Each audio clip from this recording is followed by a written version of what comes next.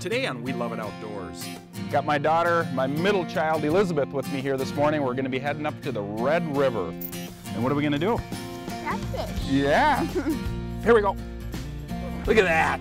Nice one. It's a big one. Probably in that 10 and a half, 11 pound class, so. I'm Dan Eigen, full-time guide and avid outdoorsman. These days, it's easy to get stuck inside in a virtual world. But the real world is outside. Look at that awesome looking fish. So I challenge you to put your instincts to work, making real memories with real people. Because we love it outdoors.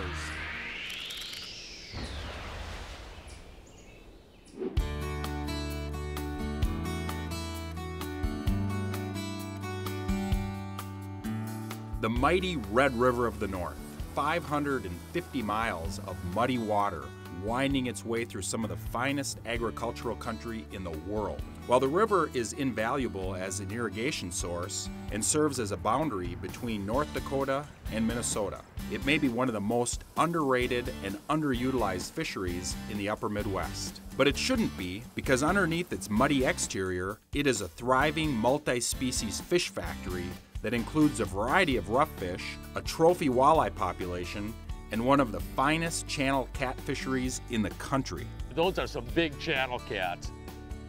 Today, my daughter Elizabeth and I are headed west to see for ourselves what the Red River has to offer. But since river fishing isn't my usual forte, we've got to make a stop at Mills Fleet Farm to stock up on some supplies. We got some butterworms. Should we grab a bag of crawlers? So you're gonna have crawlers, and you're gonna have cheese balls on your hands tonight, and a big slimy catfish. And then what flavor do you think they're gonna like? See, this is chicken livers.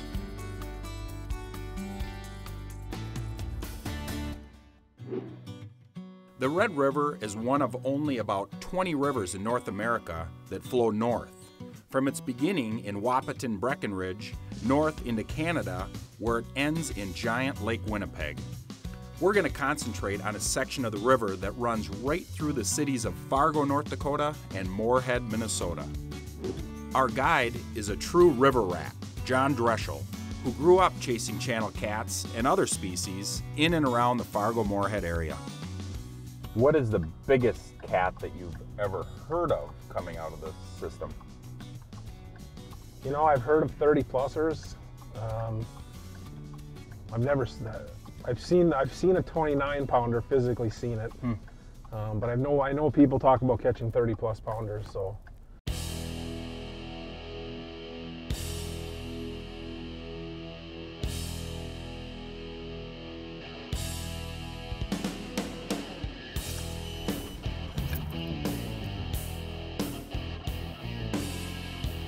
First thing we're going to do is we're going to go up here.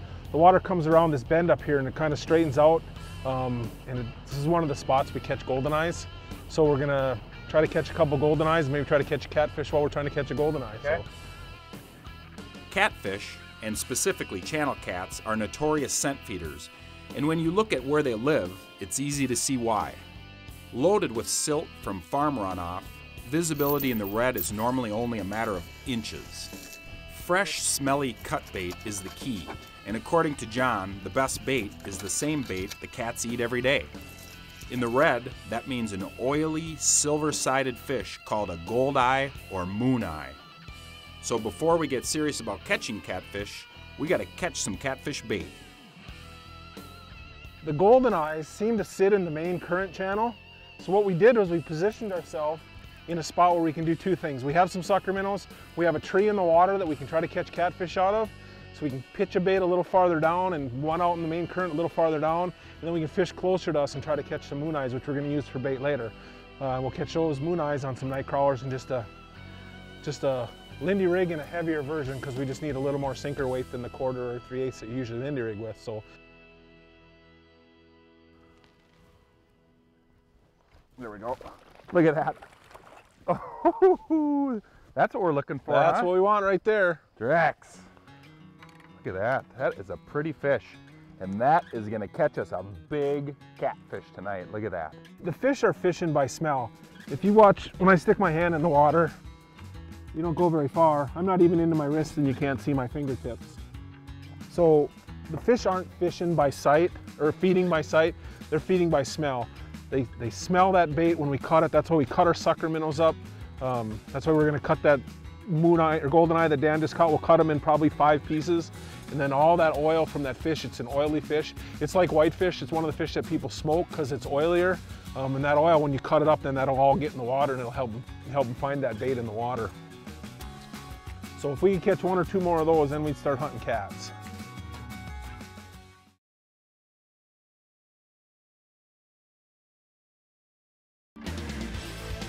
On the border between Minnesota and North Dakota, the We Love It Outdoors crew, along with local catfish expert Jon Dreschel and my daughter Elizabeth, are in search of trophy channel catfish. We've started the trip catching our bait, gold eyes and moon eyes, the native forage for the cats. But we're also enjoying one of the best parts of river fishing, the fact that the river is loaded with fish. They all bite, and you never know what's hanging on to the other end of the line. Isn't that cool? Yeah, I've never seen those. Look at the little lids. You like that? Yeah. Here, you take them and release them. That's the fun thing about fishing a river. I mean, we're fishing for our bait right now, but we've caught catfish and carp and, Nope. Oh my gosh, it feels so weird. You know, and that's what we talked about earlier. When you fish in the river, there's lots of fish in here. Lots of species, lots. And you put a night crawler on and you'll catch everything that's in here at some point. What's the biggest walleye you've ever caught out of here? About 10.5 pounds. Well, it's 5:45, John. Yeah, we got some bait and we got some backup bait if we need it. I think it's time to go look for some catfish.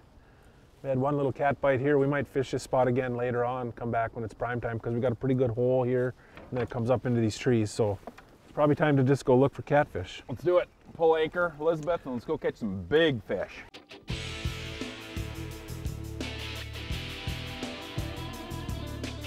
With plenty of bait in hand, we turn our full attention to the catfish.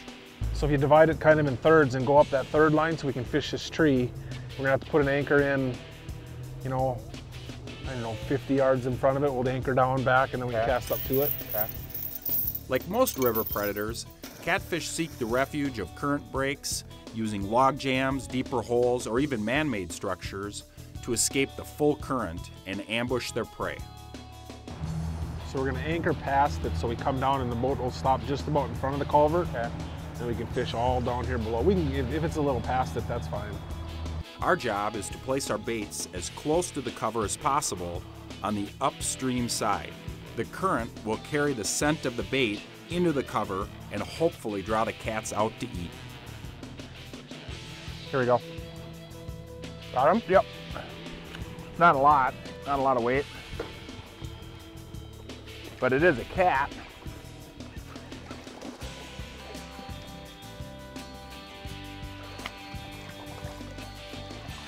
Hey, There we go. got one. Finally. Yeah. I got her. Got her? Yep. Wah, wah, wah, wah. That's what we're looking for. That's really cool. We're just trying to upsize a little bit, but that's a Just start. 1.5 pound, 2 pounder, I suppose. huh? Yep.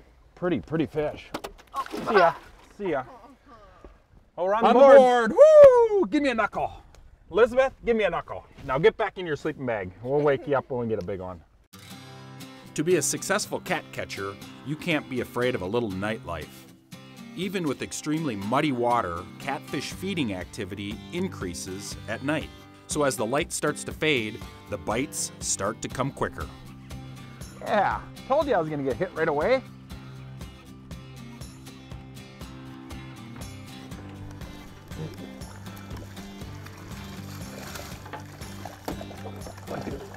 Did I get him? Yep, got him. Thank you. Well, about the same size as that last one, huh? But you know what? We're catching them now. That's the most important part. Look at that. Pretty fish. Circle hook. Doesn't take it deep. They're coming out. They're coming out to play. Oh yeah, you want a kiss? No, maybe not. Okay, the next one's gonna be a bigger one.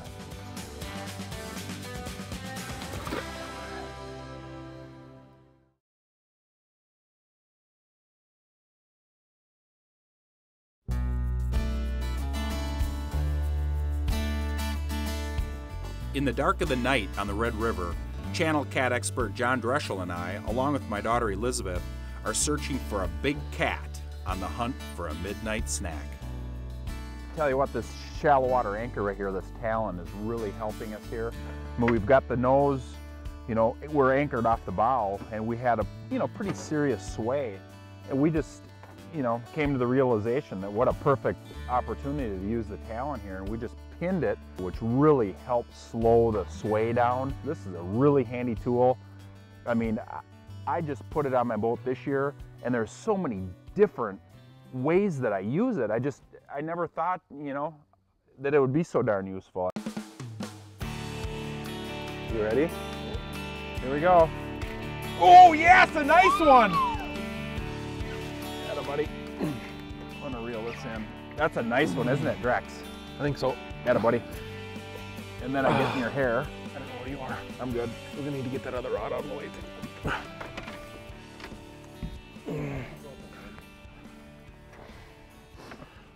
Look at you putting the... It is huge, yep. And that water is so murky. You can't see them till they're on the surface. You can't. I think I can get them up this time. If I can get them up, I'm gonna turn them into you, okay? Okay. There we go. Give me that. There we go. Yeah. That's a nice one, huh? Man. Look at that. So tell us what kind of catfish that is. So that's a channel cat. Okay. You can tell the channel cats because their tail is forked. Okay. They got a nice forked tail. We got the rod. Yeah, that's right. That's just a lot of stuff going on in the wood. Just a really pretty fish too, but how powerful can it, you know? Yeah, and that's just a, I would guess that's a, wouldn't you say a 10, 11 pound fish, Dan? Yeah, somewhere in that class, you know? Just a really nice It's not even a giant one. Look at that. Yep. And it's all you can, I mean, with the current, it's all you can do to handle them when they're this big. So when they get really big, oh man. So our first night on the river ends in success with our first double-digit cat. It's the kind of fish that makes you want to come back the next day, and we plan to do so. But before we do, Jon's going to give us an in-depth look at the makings of a proper catfishing rig. So Jon, this is pretty basic, huh? Hook, line, and sinker? yeah, catfishing is pretty much, it's just, it's not fancy. It's not like walleye fishing. The fish are on the bottom. We use just a basic catfishing rod. We have basic thumb caster reel on it. We use the cast control to help stop our line when we're fishing. We use a braided line, 50-pound braid, and then I got one rigged up here. All we're using is a sliding no-roll sinker, and we pour our own because we go through them, we get snagged. We use a swivel and a barrel swivel because otherwise everything wants to get twisted up. And then just a basic circle hook. So it's really a hook, a line, and your sinker. There's really not much to it. Obviously there's trees in the river and there's lots of snags. We lose a lot of sinkers, so it just became at a point where the river's right in my backyard, I can fish it a lot, so we started pouring our own sinkers. We use do-it molds. They're really easy to use. They have multiple compartment chambers, so if you want different size weights. With the mold that we're gonna make today, it's a no-roll sinker mold, so you have to put, we put a piece of wire in the middle, and we shut the mold on it. So after we pour it, we can pull that wire out, and we have the place for the line to go through. Gotcha. You get your mold shut, you get your lead hot. This is just a Lee hot pot. It has a spout, so all you gotta do is you get your mold right below it, you open it up, it'll pour out until it fills up. Let her sit for a sec. Give that a twist so we know it's loose. Pull that out. Just wait a sec. Open it up. It is, isn't it? Put your glove on, grab it and get it out of there. Break that little extra piece off. Looks like you've done that before. It doesn't take special equipment to do this. Everything, you could fill a tackle box, you could go to Fleet Farm today, fill a tackle box for $10 and have swivels, hooks, and sinkers and take whatever fishing rod you have and go buy some night crawlers or some sucker minnows and go fish. There's lots of spots you can bank fish. And it's just affordable. It's easy. You don't have to have a boat. You don't have to have fancy equipment. There's big fish and there's lots of fish. So it's a fishery that really is underutilized, but it's a lot of fun.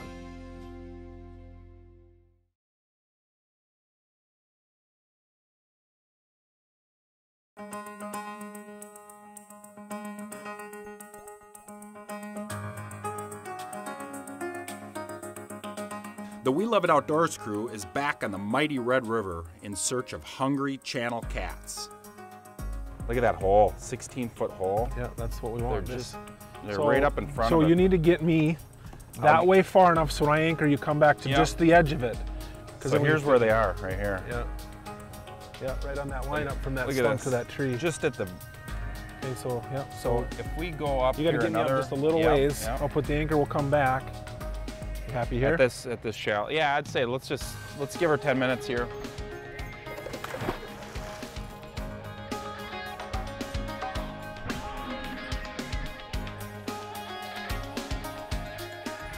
Oh, look at that. Here we go.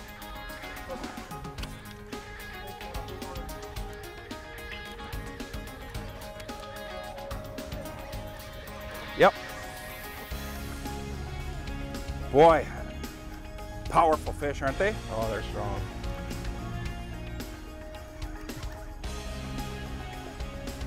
Oh yeah. Look at that. Nice one. It's a big one. Yeah. Okay. I can't see him at all. Unless he's on the surface, I can't see him. That is so awesome. Okay, here we go. Get him in there. Yes! Give me a knuckle on that! Bam, shakalaka! Yes! Man, we've been working hard for these buggers and we got a nice one. Whew. Look at that. Beautiful fish. Oh, man. Do this before. Yeah, just check this out. Can you see that? Look at that. Someone else had him on and lost him. Wow. We've been working a number of different spots. This is like our 4th stop of the day. And we just looked at that little piece of structure there behind us, that old bridge abutment or whatever you want to call it. You know, we drove by it on the way down and we both talked, look at the concrete, look at that spot. And we drove by it and we just decided, you know, it's got all the classic features. It's got a little deep water when you looked on your graph. Yep. You marked a couple fish. It's a current break. It creates an eddy. And the bottom line is the water's so dirty, at some point you just gotta stop and put a bait down and see if there's something there. And that's what we did. We had the 10-minute rule going and we're gonna try it for 10 minutes and about 8 minutes in, bam, shakalaka. Yes, just a powerful. So that fish is just a little bit bigger than the one we caught last night. It's got a little bigger head, see that? Yep. A little thicker here. Yep. I know it's a lot longer, but I think it's just a little bigger than the one we caught last night. Probably in that 10 and a half, 11 pound class. So we got one in the boat, time to put him back in the river and get another one, don't you think so? Sounds like a plan, All right, yep. Let's do her.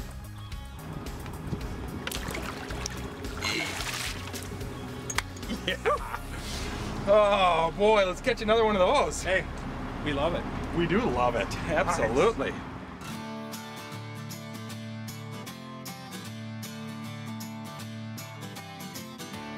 Despite that first big bite, the daylight hours were slow. But like a good horror movie, the monsters come out at night. Hey, we got one here. Elizabeth, you want to catch one? Set the hook nice and easy and start reeling. You got him? There she goes. Now she got him. Yeah? Let me get this rod on. You give me the rod, Dan, and then you take the net. I got the rod.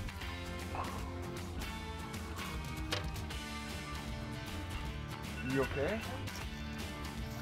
No, that's a nice one. Good. Look at that.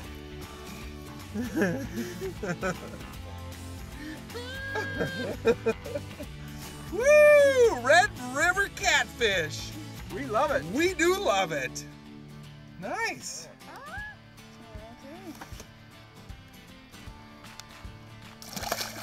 Good girl. Nice. Atta buddy, Drex. Atta buddy, Drex. See, as soon as you put that 10-minute warning on, that's when they bite. He's going upstream. Oh, come on, up. Oh, there I got some line back. Oh, come Oh on. my goodness, that is head shaking. This is a good one. Oh my gosh, is it ever. I don't know. I don't know what I want you to do either. I don't either. You just I'm just hanging concentrate. on. This isn't the most awesome setup. Do you want to switch? No. Oh, I think he might have saw us that I time. think you did that time. Now I know where I'm at though.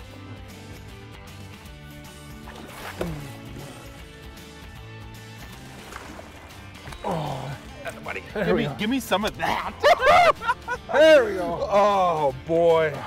Oh, you take That. that. That's your fish. Boy, we worked for this one, didn't we? Oh my word, did we ever. I mean, We've put in some time tonight. It's getting late.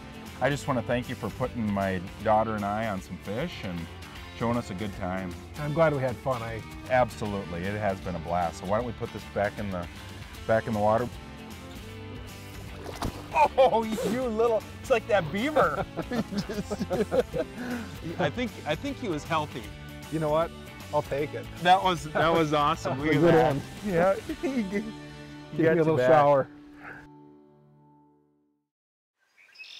Continue this adventure by visiting your local Mills Fleet Farm store or shop online at fleetfarm.com for all your sporting good needs and more. fleetfarm.com.